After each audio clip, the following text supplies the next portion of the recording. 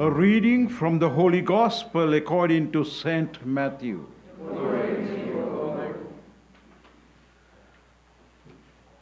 Repay to Caesar what belongs to Caesar, and to God what belongs to God. The reading. The Pharisees went off and plotted how they might entrap Jesus in speech.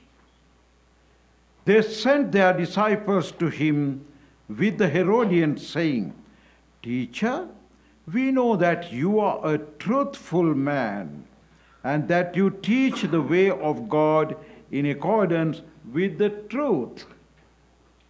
And you are not concerned with anyone's opinion, for you do not regard a person's status. Tell us, then, what is your opinion?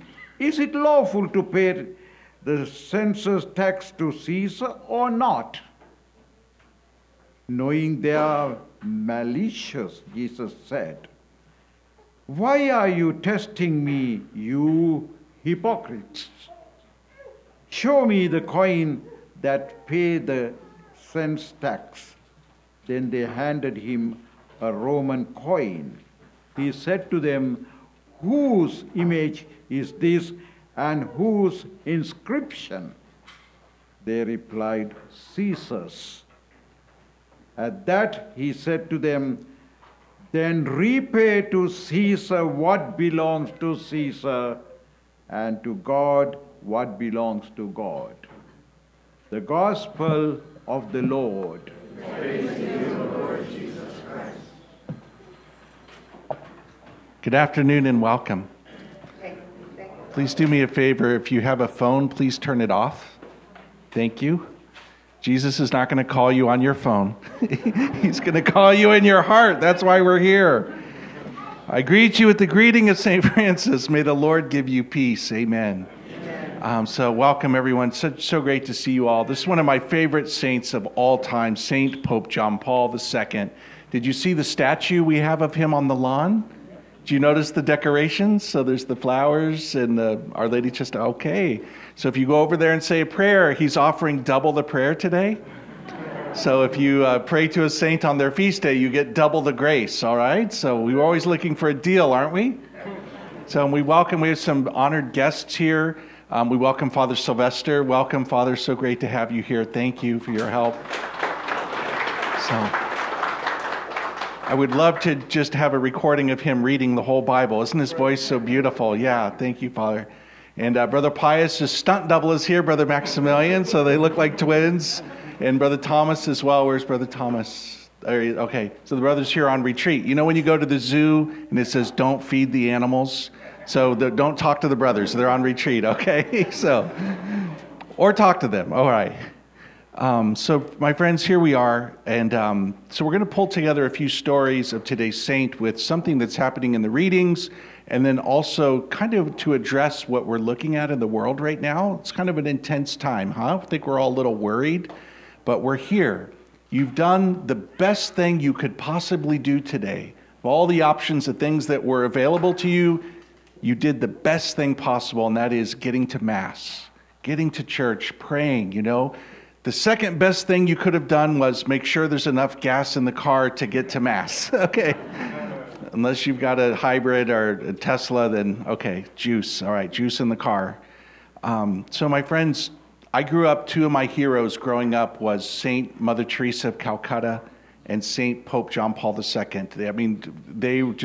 I knew growing up these were two wonderful, authentic human beings. Mother Teresa was here at this shrine. She spoke in the late 90s. There were 30,000 people here. I'm like, where did they park?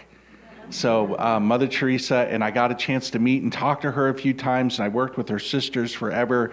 And my other big hero, Saint Pope John Paul, and I also got to meet him. Anyone else here ever meet Pope John Paul II? Anybody? Over there, okay, yeah. So anybody at an event with him? Couple of people. So probably the most viewed human in history, Pope John Paul. Think of all those travels, all those countries that he went everywhere. Maybe not to the moon, but everywhere else. Okay. So the first time I met him was before I was a friar. I was in college, and in my university we had a study abroad program. So I was studying in Europe for a while, and the popes do this thing on Wednesdays called a general audience. So there's like a little prayer group, and then the pope gives like a teaching on something, and then he shakes hands and kisses babies, you know. And so I was there in this was the early 90s, and I got to go to this audience with Pope John Paul, my hero. It was so exciting. And I was on the aisle, you know, people who like get on the aisle, okay? And he came over to a group of us to talk to us. And it was just like, you know how if you meet a celebrity, but who's also, we knew he was a saint even in those days. It was so amazing to get blessed by him and to meet him. It's like my hero. And then it happened. Well, as we were talking to the Pope, on the other side of the aisle, there was this loud noise. And I look over, and it's a bunch of nuns. And they were, you know how nuns are, right? They're like, Holy Father, Holy Father, Holy Father, you know. So the Pope was like, all right, I got to go over there. So after he blesses us and talks to us, he turns around, and as he's walking over to the nuns, he puts his hands behind his back, and he took his papal ring off and put it in his pocket. And I couldn't believe it. I was like, what did I just see? Like, why did the Pope do that? And he gets over there, and all the nuns were like trying to touch him and everything. Well, I found out later that earlier on, there was a nun who stole his ring. You know, when you meet the Pope, it's traditional to kiss the ring in honor of his office. You know, it's like, what penance do you give if somebody's in confession? Bless me, Father, for I've sinned. I stole the Pope's ring, you know, like, what penance maybe it's unforgivable, I don't know. But so Pope John Paul took his ring off and put it in the pocket. I could not believe it. It was so funny. I was like, what is happening here? So that was the first time I met him. Okay. And then fast forward the tape, and I had an opportunity, you know, I'm a brother now, but not a priest. And they had this thing called World Youth Day. The Pope gets together with all the young people.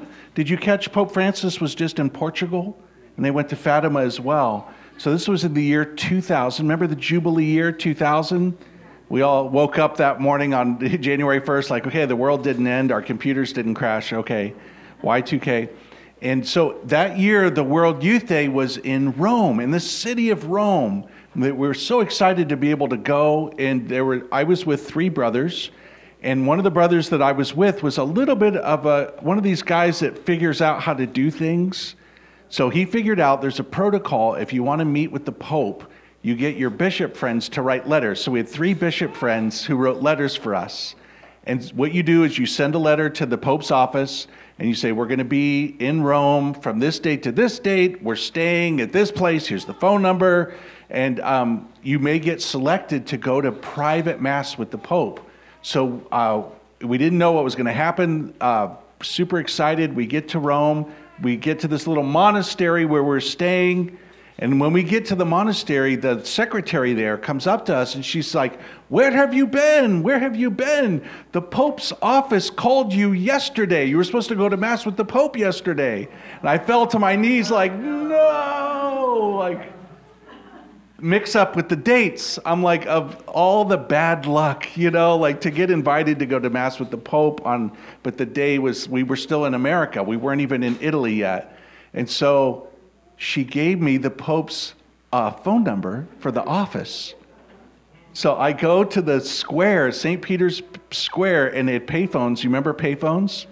So I get on this payphone, and much to my surprise, the Pope's secretary answered the phone, Monsignor Jeevish, who's now a cardinal. And his English wasn't so good, so he was like, call me back in 2 hours. Call me back. So I called back in 2 hours. They have these nuns who run the switchboard at the Vatican. And so what can happen is the nun can stay on the line to translate. So the sister stayed on the line. We got re-invited for another day. And so just the 3 of us with 17 other people, so 20 altogether, very small group, at Castel Gandolfo, which is a residence of the Pope outside of the city. We got invited to go to Mass with the Pope. And we got to meet him. And it was just such a wonderful thing. After Mass, he comes and sits in a chair, And we get to come up to him, and I knelt at his knees to talk to him. And the brother who went first, the Pope's secretary said, stay here and introduce the brothers to the Pope, So you can imagine you're introducing somebody to the Pope, and this brother who's like so simple, I get up there and he goes, Holy Father, this is Brother Luke. And the Pope's like, who? It was so funny. Like, no formality, no anything. And we had a beautiful little chat. And he told me the date that the world is going to end. No, just kidding. Just kidding.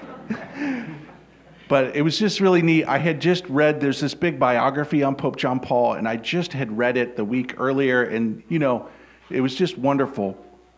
And this just wonderful saint today, Pope John Paul, pray for us. Pray for us. So I'm going to connect this to the readings, believe it or not. So in the readings, there's a theme that comes together, and we have this story where Jesus is encountering these Pharisees, and the Pharisees had hardened their heart against Jesus. Ultimately, these are the guys that will orchestrate his crucifixion, but we know they had made a decision. They were against Jesus. And that's an interesting detail because there's a lot of that happening in our world now, There's a lot of people who are at odds with each other, even in families.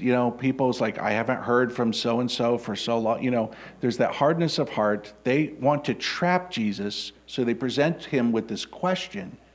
And if he answers this way, they can get him. If he answers that way, they can get him. So it was a trap. And, so first of all, the advice is don't argue with God. You're going to lose, okay? And so Jesus doesn't, take the bait.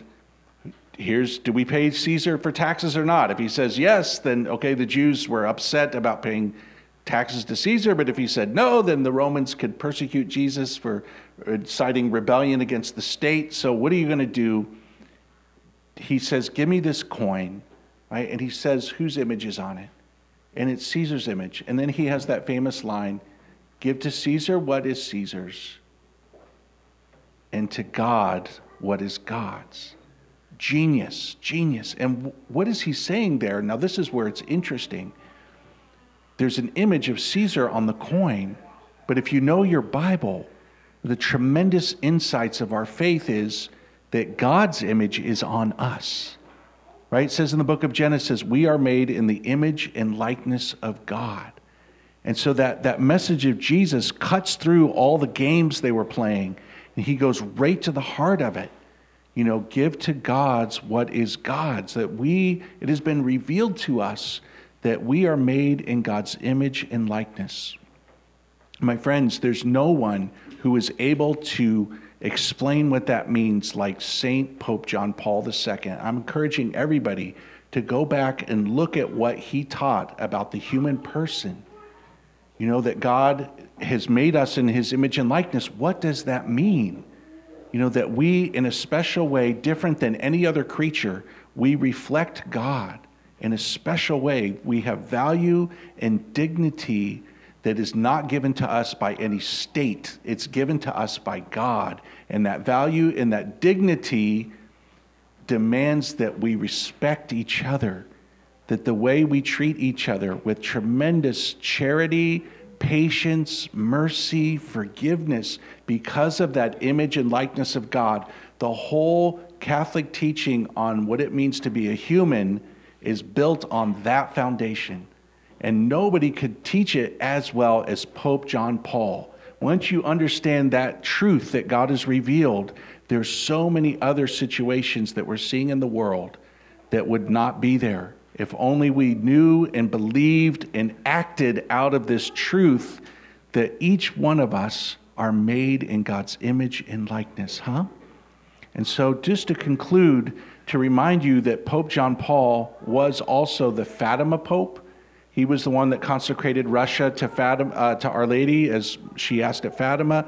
And let's remember that at Fatima, Mother Mary told the children, are you ready for this? Prayer can stop war. Prayer can stop war. They told the children that prayer can win the grace of God's peace. Everybody's afraid, is like God going to punish the world? Is God, Wouldn't it be something if God's allowing us to punish ourselves, huh? If everything we're seeing in the news, this terrible situation, people have a lot of fears and anxieties and questions. Could this spark something bigger? It might. We don't know. Could there be some sort of World War III, some sort of nuclear bombs that get dropped? If it happens, I don't think any of us are going to be surprised, right? It feels like the pieces are in place. So I'm not trying to share that to scare anybody, but it is definitely the elephant in the room. And so what did Mary tell the children at Fatima? What was the message of Pope John Paul? It is prayer. It is prayer. And when we pray, we're in relationship with God. That also has to do with our relationship with each other. The more we can love God, the more we can love each other. The more we love each other, the more we can love God. And in that way, prayer can stop wars. Prayer can win God's peace. This is the message that we need to hear. Today is Mission Sunday.